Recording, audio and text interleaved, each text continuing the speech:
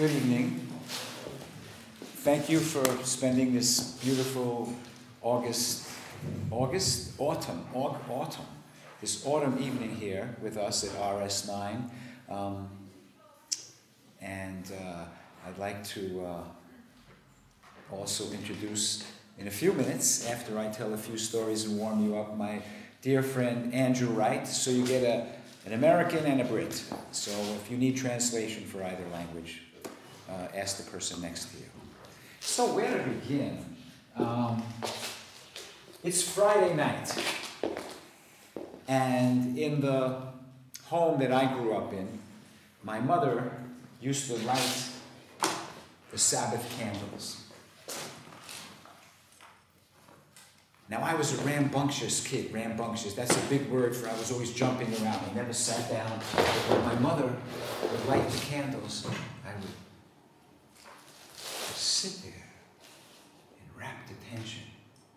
And she had this beautiful shawl she put over her head. She told me that it was her mother's. And her mother comes from this area here. Actually, 100 years ago, this year, my family left Kirayutsa to go to the USA and have a great life in New York City. I grew up in the Bronx, and if you can't translate my accent, again, maybe somebody next to you can. My mom would put this shawl on and light candles, and each candle was high, low, and bigger and smaller, and each one represented something. And she would move her hands in some cryptic way, and with her eyes closed, a tear would drip slowly down her freckled cheeks. And years later, when I had kids, and we were eating chicken soup in my mom's house, I said, "Ma, what were you thinking about? All those Sabbath nights that you lit the candles and you made these movements." And she looked down at me and she said, "Tatala, the Jewish mother calls the Jewish son Tatala. Tata is father. Tatala is little father. The daughter is called Mamala, little mother. She always called me Tatala. Tatala, I was thinking about all the people in our family who we loved, from near and afar, who have been and gone. And I keep the love and the memories of them in the light of the candles. And I think of all of the people that I love who are in Brazil and Los Angeles and Tel Aviv and on the kibbutz in the north. And I wish them the best. And of course, I wish the best to the next and future generations. My mom was a really wise woman. I also asked her, "Hey, Ma, you know, all my friends came to your house. You fed them, you gave them milk and juice, and they could sleep over. And most of those kids, I never even knew who their parents were.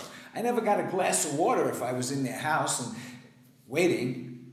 And my mother would smile and pat me on the head, and she said, "For a few glasses of milk and juice and some sandwiches, I knew who your friends were, and I knew where my sons were."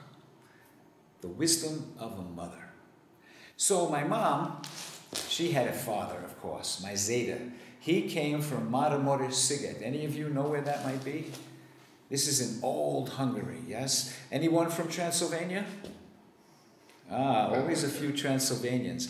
When I was teaching in Hungarian colleges, it would take me from 10 to 15 minutes to figure out who the Transylvanians are in the class. 25, 23 people, 15 minutes, two Transylvanians. If you want to know how I did that after the show, you can say hi and ask me. Let me tell you one of my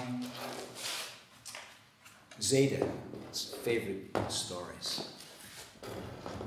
I changed it a little bit. You see, he grew up in modern Sighet, in the Jewish shtetl of Transylvania, and I grew up in the Bronx, right near Yankee Stadium.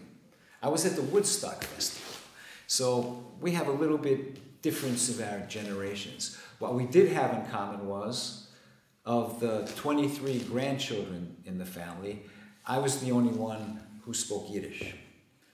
And Zeta, that was the only language he could speak, besides Hungarian and Slovakian and a little Polish and a little Russian. You know those guys who came to the immigrants. So, the story goes, there was a famous preacher. Now, a preacher is a word we can use.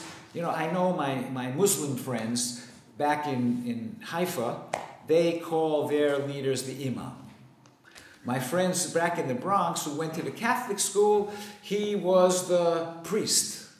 My other friends, they call it the pastor, the priest, the pastor, the imam, the guru, the rabbi. So let's call it the preacher. And this story can be told from any view and any belief system. So this, of course, being my grandpa's story, it's about the great preacher of Dubno. In those days, people traveled far and wide by horse and wagon. And one day, while the coachman of the preacher was riding those horses, and the great preacher was looking at all that he could take in, the clouds' movement, the sun shining, birds, the sounds of the crickets and the frogs as he passed the lake. And the preacher noticed a strange look on the coachman's face. "Dear coachman, I notice that you have a pensive expression. Do you care to share what's on your mind?" "Yes, dear preacher, I'm glad that you asked. You see, all these years, these 10 full years that we've traveled together, I'm very happy to be your coachman. And every place we go to, every village and town we stop in, they treat you with such love and reverence. Their eyes are sparkling as they look up on you. And I'm just a coachman. I would really like to experience that just once in my life." Said the preacher. "What do you have in mind, my dear coachman?" "Well, you know, the next town we're going to, we've never been there before. They don't know you, and they don't know me. So if we change clothes and you drive the team of horses dressed as the coachman, they think I'm the preacher and you're the coachman, and they'll treat me with this love and respect, and I'll know how it feels." Said the preacher. He was a good man and a wise man, but just like you or I, it's good to pull a practical joke sometimes. And he started to think, but my dear coachman, of course they will ask you to decipher some complex parts of the Talmud, and what would you do then? "Oh," said the coachman, "they ask the same questions in all the towns. I know the answers backwards and forwards. It would be easy for me." Said the preacher, pondering a little. Then he sees the white owl. It's a sign. And the preacher always believed that everything was a coincidence. "Okay, let's do it. Pull over there behind those bushes." And they pull and they change clothes, and the preacher dressed as the coachman, and the coachman dressed as the preacher, and he gets up on the horse, and he starts now to drive the team of horses into the village, where everybody is waiting. A red carpet is strewn down the middle of the street into a magnificent hall where a banquet is fit for a king. And the preacher walks down on the red carpet, takes his place at the end of the table, at the head of the table, with all of the town's dignitaries. And they eat and they drink the finest chicken that they just slaughtered the morning and wine from the grapes that they just stomped last week. And everyone is in all their glory, and they're talking and they're so happy. And the wise man of the town sits next to the preacher, who's really the coachman, dressed as the preacher. While the real preacher is leaning up against the back wall, really interested to see what's going to transpire. And they ask the fake preacher, sitting at the head of the table, "My dear preacher, we are so elated to have you come into our midst. Here is a question that for generations in our small, humble village has caused so much pain, so much hardship. Families have broken up. Marriages have gone the way of the river. Please, can you put it to rest? Can you answer this complex, difficult question in the Talmud?"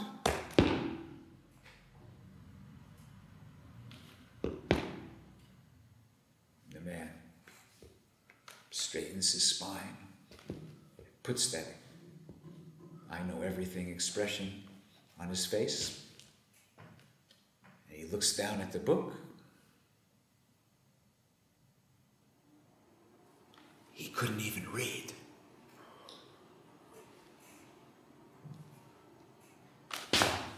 And the real preacher, now things are getting hot. He slams down on the table. "What? You waste my time with such trivialities, with such nonsensical, simple-minded, uncomplex, easy passages in the Talmud. Why do I come here and travel so far for such a simple answer? It's so simple, even my coachman can answer it." And the coachman, he answered that question. And you know, people up in those little villages in Transylvania, they don't forget. And to this day, they never speak about the wisdom in the visit of the great preacher. They speak still about the wisdom of his coachman.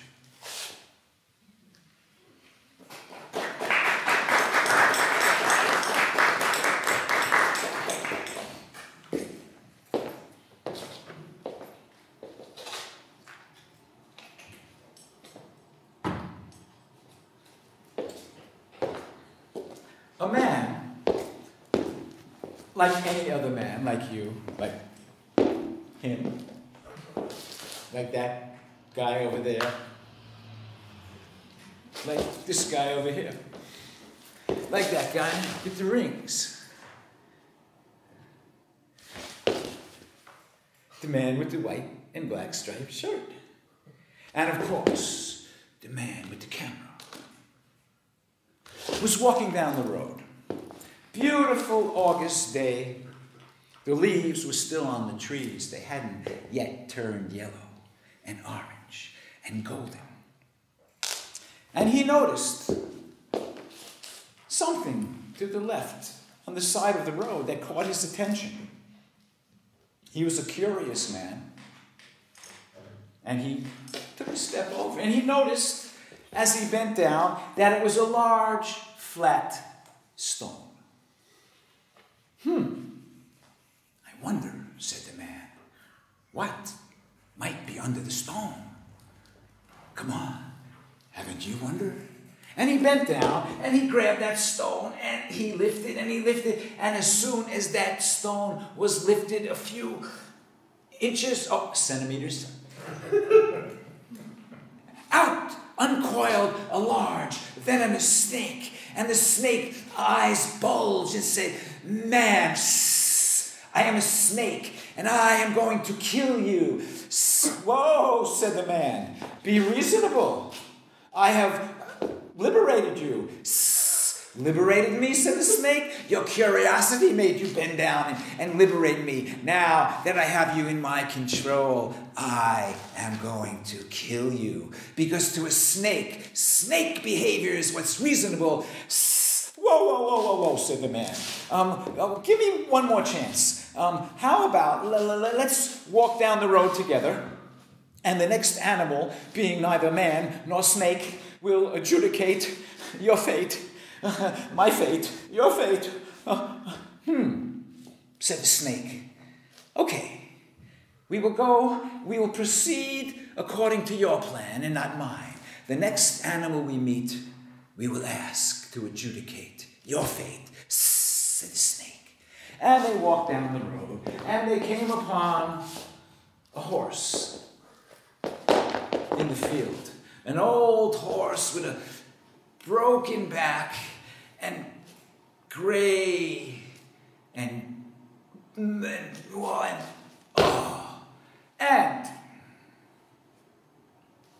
snake goes over to the horse and says, Mr. Horse, I am a snake. I have this man under my power, and I would like to know what you think. What you do if you had a man under your power? Said the horse.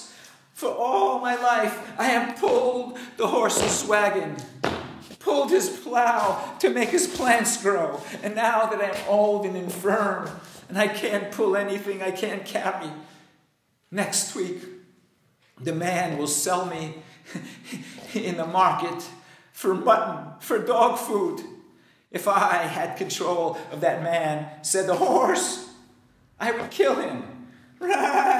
Whoa, said the man. Please, snake, give me one more chance. Let's go down the road and ask the next animal, having no preconceived prejudice against man. Okay, said the snake, one more chance.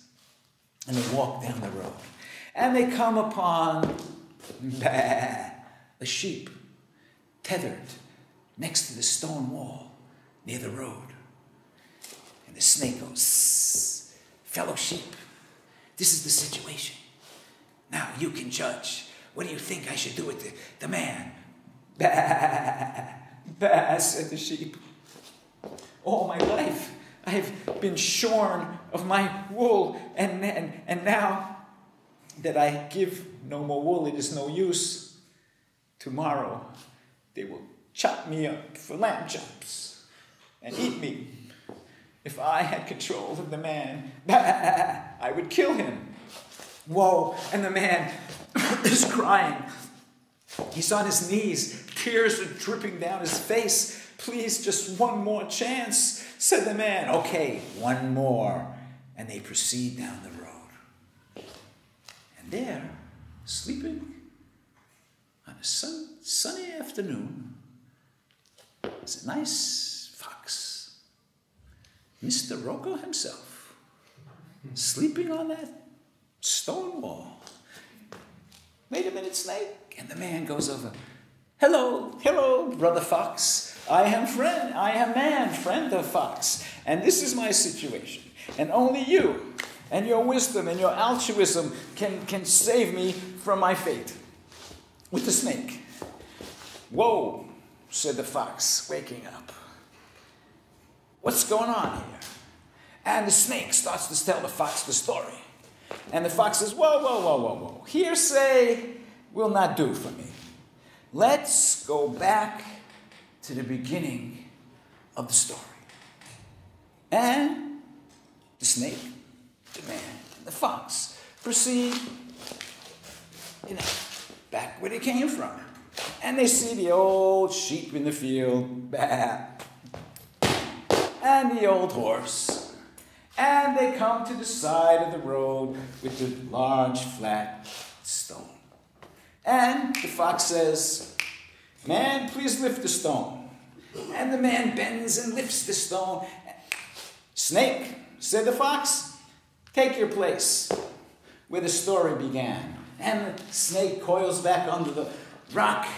And the man, bam, and slams on that large, flat stone. And here, of course, is where the snake leaves our story here.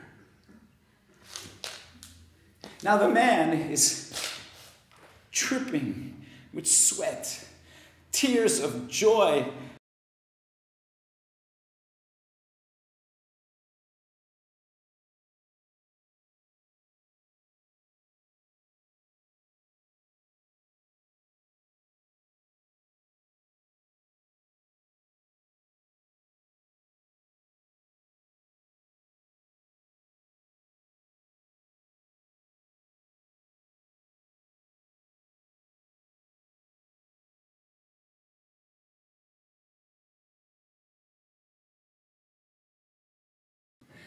Come with me. And they walked down the road to the man's farmhouse.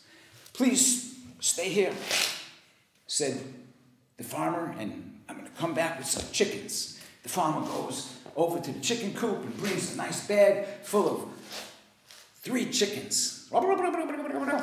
He gives them to the fox, and the fox starts to open up the chicken. Whoa, whoa, whoa, whoa, whoa, said the man. Please, please, please. You see out the window, across the field, behind those trees? I don't want my neighbors thinking I'm friends of the fox, consorting with the fox. They will surely censure me and be angry at you. So why don't you go jump out the window and you will eat unmolested. Happy lunch. Go ahead. Said the fox, throwing the sack over his shoulder. Sounds reasonable to me. And he bounds out the window, across the field, and behind the trees, where the farmer knew the hunters were waiting for him. And here the fox leaves our story. But the man, his fate is yet to be told.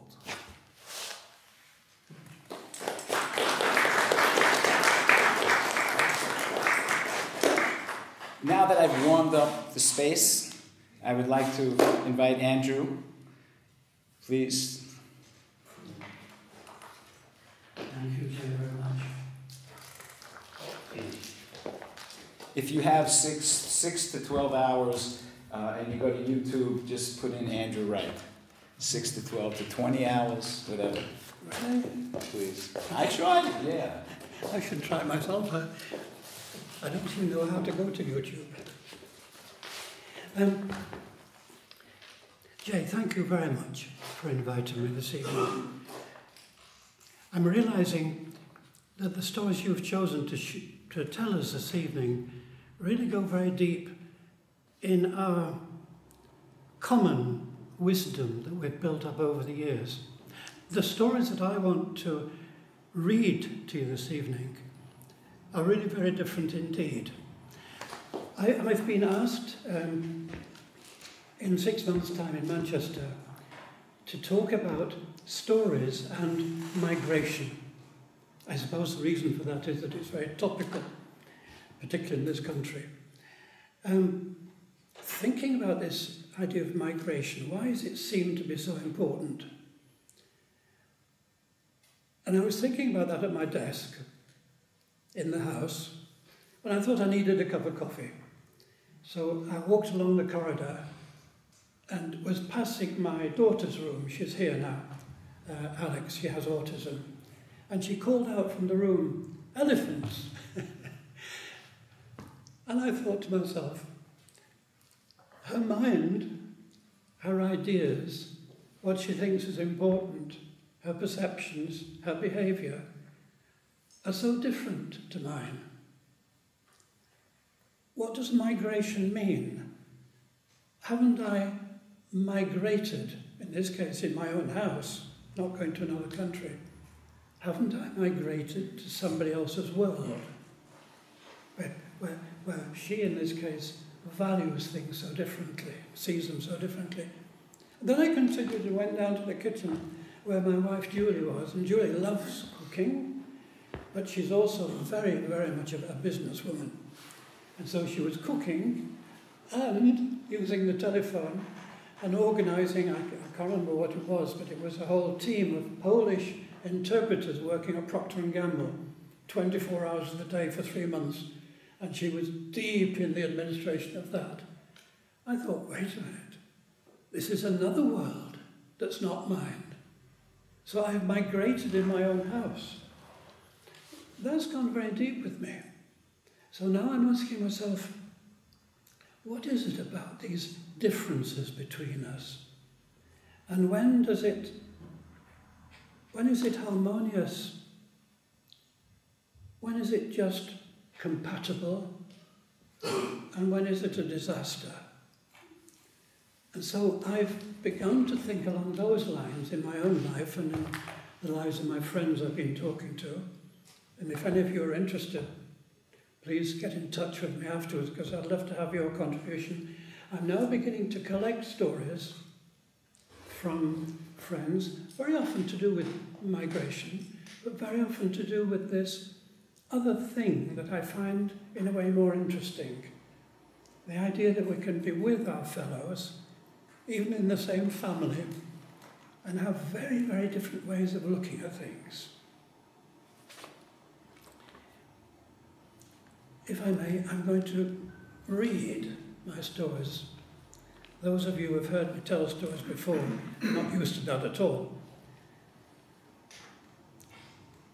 I've called this one The Blitz, and in English, British English anyway, we adopted that word from German, and it refers to the war, the Second World War, and the bursts of light, I imagine, from the bombing which occurred, gave us the word blitz.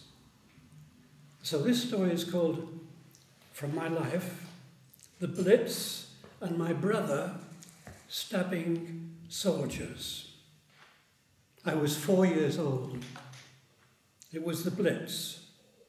The German planes were coming over to bomb Sheffield, my city, a city producing steel for the war effort.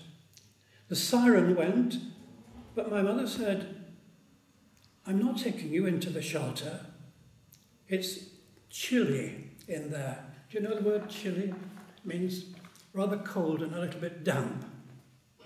It's chilly in there, and you've got a temperature. Let's see what it is. And she pulled the thermometer out of my mouth. Good heavens, it's 102. I'm certainly not taking you into the shelter. My mother tucked me in and put another blanket on the bed. The lights in the house were off because the siren had gone. Every so often there was a flash of light as a bomb fell, and the windows rattled. "I'll make you something warm to drink." I was dizzy. I was only semi-conscious with the high temperature, my flu and my tiredness. It was midnight or later. Another bomb fell much closer, and several more. One of them hit a house just down the road. Most of the bombs were incendiary bombs designed to set everything on fire. More bombs. My mother brought my drink. My brother John came into the room to see me. My mother told him, "Let's see if you'll go to sleep." So I pretended to be asleep, and I think that made me fall asleep. My mother came into the room a few hours later. There were more flashes, but perhaps less of them, I'm not sure. But I had a vivid image with my eyes wide open. I was sitting upright in bed, and I could see a German soldier crouching in the room. It was my imagination, do you call it?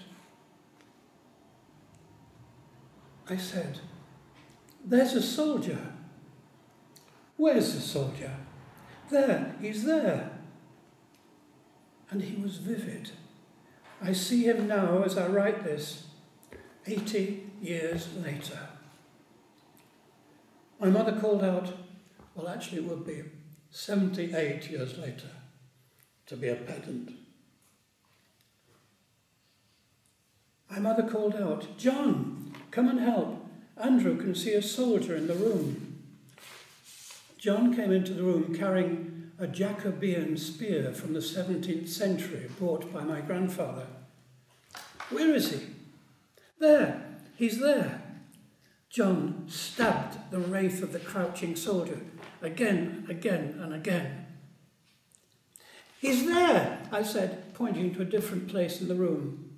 John went there and stabbed again. There, he's there." This was fun. I was beginning to enjoy it. My brother said, "He's not serious. I'm not doing this anymore." It was good fun. I felt a bit better. There were less flashes, less shakings of the windows, and it was harder to hear that high engine throb of the German bombers. Dawn was coming. My mother laid me down again and tucked me in. She felt my forehead. "He's getting better, thank goodness." John went to school in the morning. There were no trams running. He walked the 5 miles through burning houses and between piles of rubble and unexploded incendiary bombs. There was one teacher in the school who told him to go home again. So he did.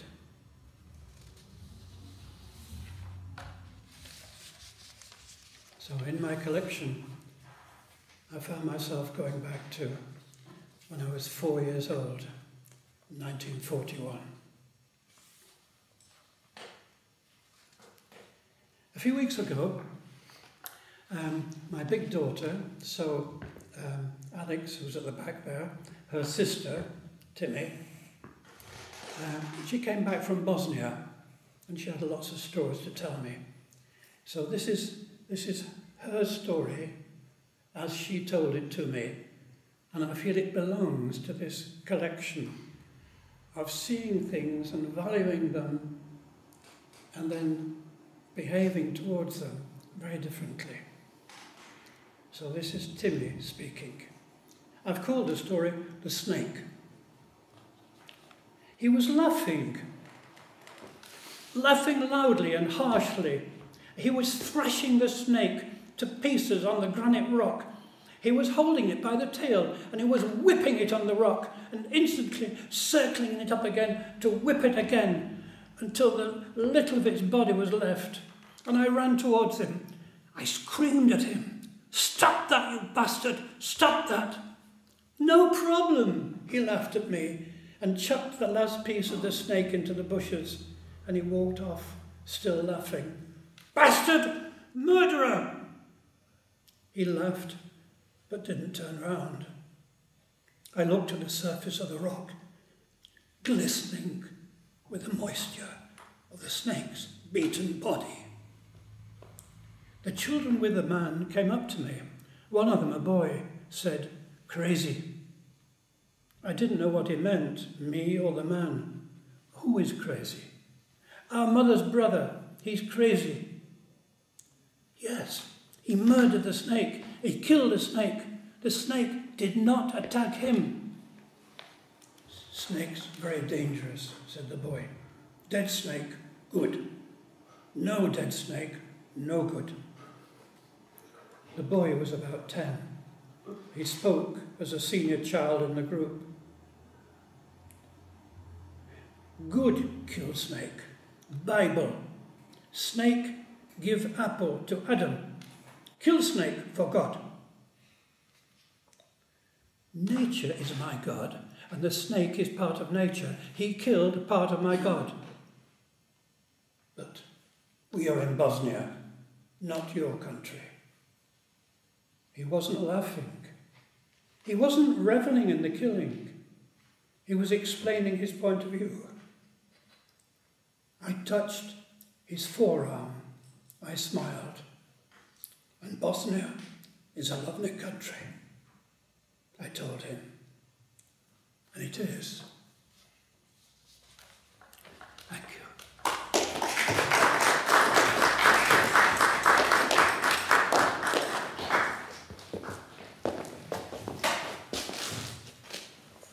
A few years after the Bosnian Wars ended, I worked there in a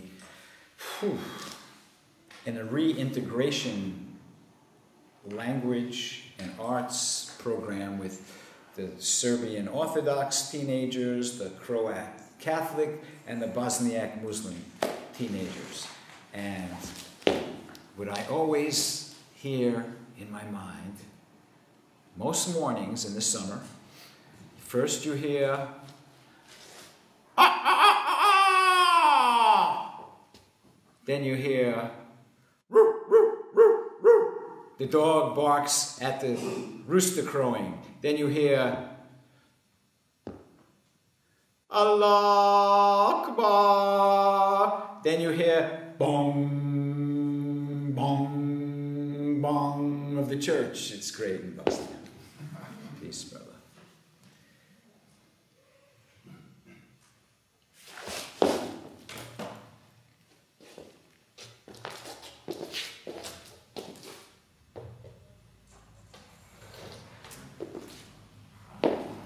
As a kid growing up in New York and Canada, also in the US and Canada, we grow up with a story called the Giving Tree.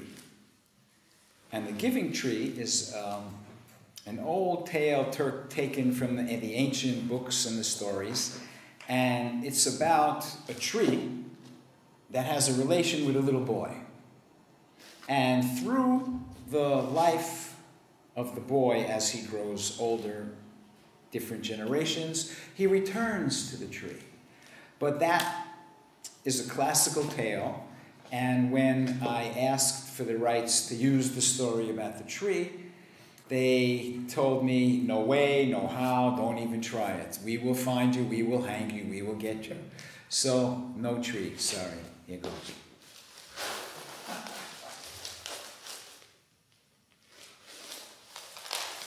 High in the mountain, near a great city, there lived a pond.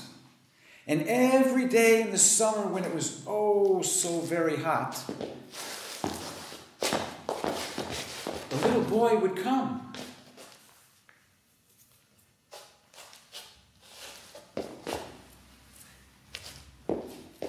And he'd swim in the water and splash. And play games. The boy loved the pond so very much, and the pond was happy. But the boy stayed away, and the pond was sad and lonely. Boy, boy, come, swim in my water and splash, and let's play games. Oh, I'm sorry, said the boy. I'm a teenager now, pond, and I need money. Can you give me some money to buy things like the other kids have? I'm sorry, but I don't use money, but what I have at the depths of my waters are fish. And if you catch them, you can sell them in the market. And the boy spent all of that day and half of the next catching those fish. Woo! He caught the biggest fish. He caught teeny-weeny fish.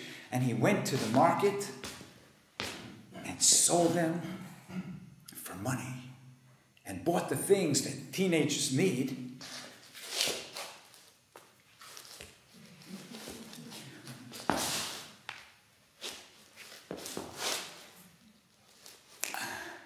And the boy loved the pond so very much. And the pond was happy.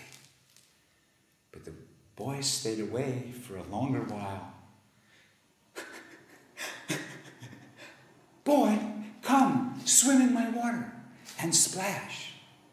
And let's play games. Oh, I'm sorry, pond, my friend, but I have a beautiful wife and 2 small children, but pond, we don't have a house. Can you give us a house?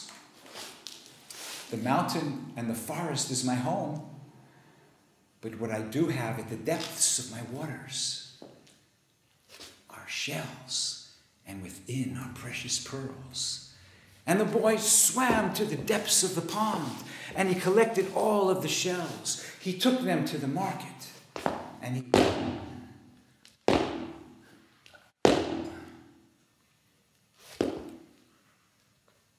built a big, beautiful house like you or you live in. And the boy loved the pond so very much. And the pond was happy. But the winter came, and the pond froze from the cold and the lack of love. But as you know, as you all know, the seasons change. They come and go, and the sun and the spring and the boy, come, swim in my waters and splash. And let's play games. Oh, said the boy, I am retired from my work, and I just want to travel the earth and meet the different peoples of the world. Can you please help me to travel, pond? All I have left to give you is my water. And the boy took some pipes and he sunk them to the depths of the pond. And he turned on the great faucet, and the water went up into the pipes, under the road, across the valley, to all of our homes in the city, to use our water. And the boy loved the pond, and the pond was happy. Years passed, and the boy returned. Pond? Pond? My dear friend, please, pond, give me a sign. I have not the eyes of my youth to find you. Pond. Now we know from the story that the pond, she really loved the boy. But there's a time when you love someone so much, you must be honest with them. And the pond said, boy, when you came to me as a teenager, I gave you my fish, and there are no more. As a young man, you needed a house for your family. I gave you my precious pearls. There is not one left. You wanted to travel and meet the peoples of the earth. I gave you my water. And now I am nothing but a dried up mud puddle. And the boy heard this and he began to cry. And his tears falling into the mud puddle, he saw that it started to rise. And just as the water reached his knees, the clouds covered up the sky. Can everybody put your hands together and make a fist, both hands? Take a deep breath through your nose, and the clouds opened up and poured down upon the boy standing in the pond, and he saw that the water was rising and rising. And again, put your fingers together. Take a deep breath again. This is the yoga part of the show. and the sun broke through the clouds.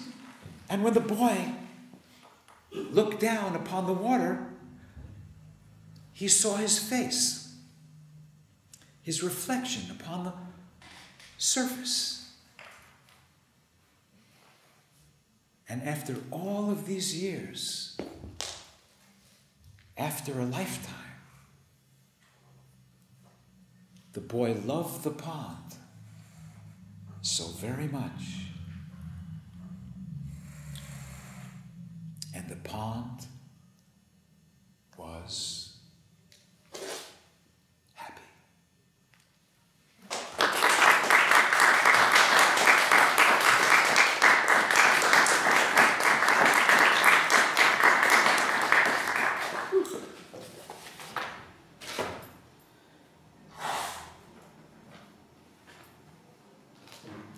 Okay, I would like to do some improvisation with you, and I'll be the fool. All right, so let me take you to the park. Okay, I'm in the park, and what kind of characters? We see some kind of archetypes, some characters in the park. Yeah, there's birds in the park. And what else? Give me some ideas, and I'll play along with your ideas. Now this is a chance to get me back. Cats. Huh? Cats. Cats. A cat? Yeah. A cat in the park. Sure. You gotta have cats.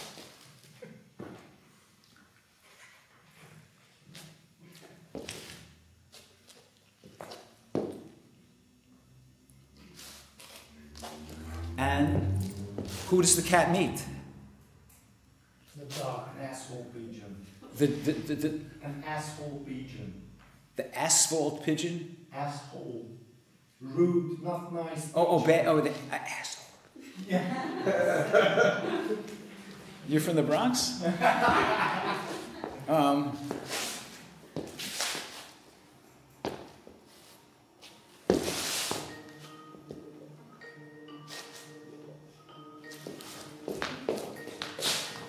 Hold on. This could be funny.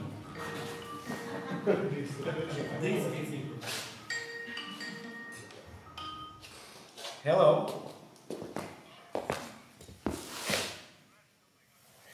This is Jay. Richard, this is LA. I'm talking LA. I'm right in the middle of a show in Budapest on Friday night. It's 8:30. You hear the audience? He says, Richard says hi. And could you call me in an hour? Huh? Okay, bye. This is great. That's why I picked it up. So, when you get to my age, your cousins die. Right. And a few months ago, my cousin, who was my cousin, right? My lawyer, 15 years ago here, Chaba, he knew my cousin because my cousin writes law textbooks. So he knew my cousin because my cousin wrote the first law textbook on cyberspace law. It was called Beyond Our Control, right? So my lawyer knows him. Then I was manager and director of a summer camp in the Balaton with those kids from Bosnia and so on. And the people who came from America to be the counselors also, they knew my cousin because they were from San Francisco, and he worked in San Francisco as a teacher to desegregate the San Francisco public schools. Because you see, the Chinese in that district were the majority, and they didn't want other people to come into their school. So that's two people that knew him. Then I start my first day of school in 1997 in Britannica International School. Well, we had 36 kids then. Now there's 700. But first day of school, we're introduced to the staff. Yuri says, Mike, this is Jay. Jay, this is Mike. You're the two Americans. Hi, Mike, where you from? California. I'm from New York. What school did you go to, Mike? UCLA. Ah, you know my cousin Stu? Yeah. He was my mentor. 3 people knew my cousin Stu. So Stu died, and it was terrible for me. He really was very close to me intellectually and my cousin. But then, months after he dies, his telephone, this number, calls me. He's dead, but his telephone calls me. So it was his friend, Richard. So he has books for me, and a sweater for me, and stuff. Okay, where were we? We were the cat and the bird, right? The cat was a bird and a cat. Okay, come in. You've got the great shirt, right? So you want to be the bird or the cat? Cat. Oh, the cat and the bird. Okay, let's see the cat. No. Okay.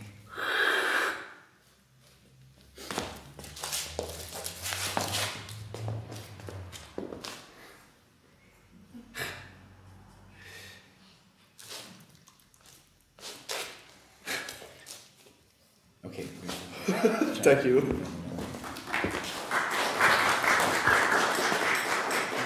Getting back to Andrew's topic of immigration and emigration, to imagine my family in 1921 from Kidayutsa went to New York. From Kidayutsa, right here.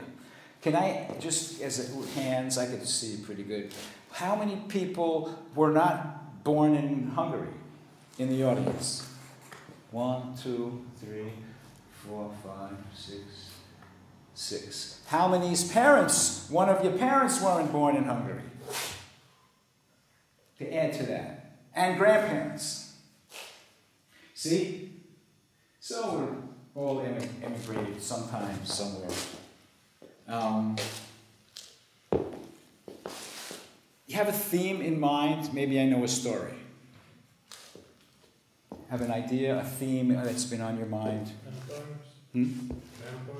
Vampires. You know, when I was a kid, we didn't have all those vampires. There was only one vampire when I grew up. That was Bela Lugosi. You could tell Bela Lugosi. He was the only vampire, so, you know, we just didn't have so many vampires like you guys have. I'm not a vampire guy. I'm not a science fiction guy. I'm a, you know, murder mysteries from New York. All right. Then,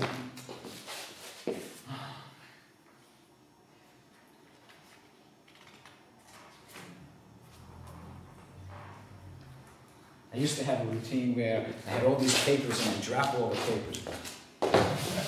Now it's hard to get the papers. Okay, I see that my friend Gabor and Juji's children are here, so I'm going to tell a story. Benjo, how old are you now? Hanevesh, how old are you? ¿Cuántos años tiene? 10. This is a story about a 10-year-old kid. All right? Once upon a time, long, long ago, but very near to here, there lived a great king. And he was powerful. He was a pretty nice guy too, which you don't see with kings. Kings usually powerful and they, you know, but he was a good guy. And you know, the king had everything. He had a castle, he had horses, he had, no, there was no big screen TV or phones, no, but he had everything they had in those days. Except one thing. What's a king without a queen? So they looked far and wide. They blew the trumpets looking for the queen, for the king. And all these women came and he wasn't happy. And of course one day, one afternoon, he went out the back door of the castle, walking around, and he saw, wow, this very nice woman. She had long, dark hair down to her waist. Her eyes were so deep and dark, they almost looked black. The sun was shining through the trees and made her eyes twinkle. And the king fell in love with her. And to make a long story shorter, they got married and there was a great feast and all the people in the land came. There were thousands of people. They ate and drank. And after 9, 10 months, the queen had a beautiful baby girl. Now, the king loved that baby girl, and the queen was so happy to be a mother, but, you know, the king wants a son. And to make, it's getting late, it's Friday night, you worked all day, you want to go home. But one, then a second daughter, and a third daughter. Is there a word for a Hungarian mother who has 3 daughters? There is, right? Isn't there one word that, no? No. Not yet? Well, here's the king, the macho king, with 3 daughters. And finally on the 4th, I'll let you go early. Finally, on the 4th, he has a beautiful son, the young prince. Now the king gets him with one of those little Shetland ponies. Shetland? Where was that place that you come? Sheffield. Oh, that's not Shetland. Sheffield. Shetland pony, and the little prince is riding that, jumping over little bumps and having a great time, and the little prince is learning how to use a bow and an arrow off the back of that horse, and using a little wooden sword, and the prince starts to grow and grow and grow. And as like I know you people want to give to your children, the king wanted to give everything to the little prince. And the prince had everything but one elusive thing that he practiced. He tried. Every time he pulled back his bow and let his arrow fly, he wanted to hit the bullseye. Don't we all? Now, the king brought the Mongol warriors who can shoot from the back of a horse the eye of an eagle. The Swiss crossbowmen who could shoot the apple. Well, you know that story. Everything, everyone, every way, but this prince could not fulfill this elusive wish to hit the bullseye every time. So when it came time, he borrowed the wagon from the preacher from the last story. They got in the coach. See you, preacher. No, we don't need you. Everything's cool. And they started to look far and wide, through valley and mountain, through village and dale. What's a dale? Anyway, everywhere to find the answer to how to hit the bullseye every time he lets his arrow fly. And one day, as they were entering a small little village somewhere in Matamoto Siget neighborhood, there on the side of an old, red, dilapidated, unpainted, broken barn are 6 targets. And in the center of each is an arrow. Oh, stop, said the prince. Wait, whoa. And they waited. And along comes an old fellow. Yeah, look who's talking about old fellows. And the prince jumps down off the wagon. My dear fellow. Now the dear fellow noticed that that was the prince, son of the king, the most respected and fair king. Yes, my dear prince, what can I do for you? Well, who shot these arrows into the bullseyes? I would like you please to bring that person to me, and whatever you wish, of course, will be yours. Ah, sure, said the old fellow, and he walks back towards the town and comes a few minutes later with a little 10-year-old kid. Right? 10-year-old kid who was shaved, his hair up on the left side, and it was long on the right side. And he had kind of like little mud on his face with a big smile, big brown eyes and long eyelashes. And he had his feet, pants were up to here, cut at the bottom, no shoes, smiling all the way. And the prince goes, You did that? Yeah, it was easy. Easy? If you teach me how to do this, anything your imagination can conjure up will be yours. All right, I'll show you. So, this little 10-year-old kid goes into the barn. And he takes his arrows, his bow. He says, look, this is what I do. See, I put my first arrow in the bow, and I pull it back really with all my strength, because I'm little. And I let it fly. And then my next, I let it fly. And all 6. And when I've shot all my arrows into the side of the barn, I go back and I get my bucket of paint and my paintbrush, and I paint the targets around the arrows. See? It's easy.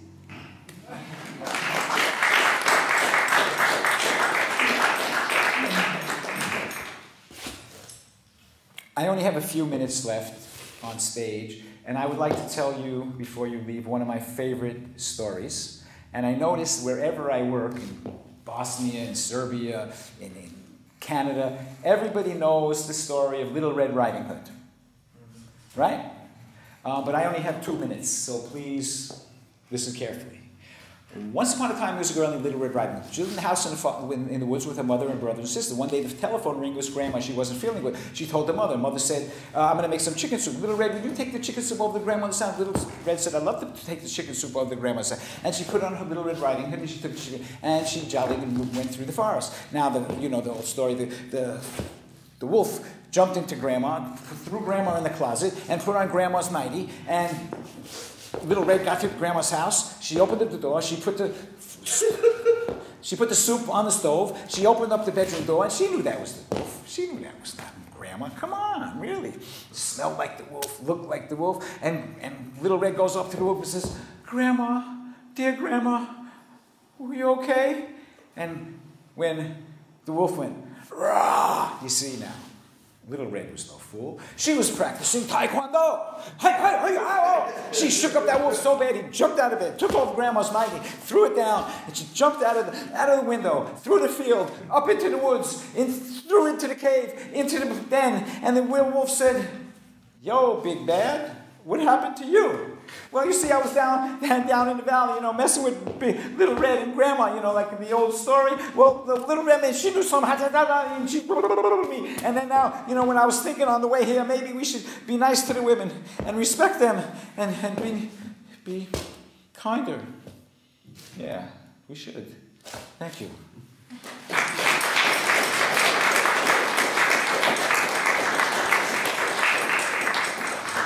Thank you all very much. Andrew, thanks so much. Please keep an eye out for RS9 website. There's some really great, they have 3 different stages. I know some of you went across the street, but keep in touch with us, and I'll see you at my next show, probably in January. If anybody is going to be in Los Angeles at the end of the month, beginning of November, I'll see you there.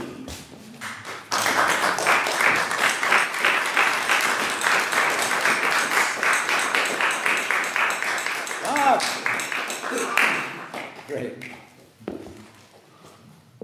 Thanks. 10, huh?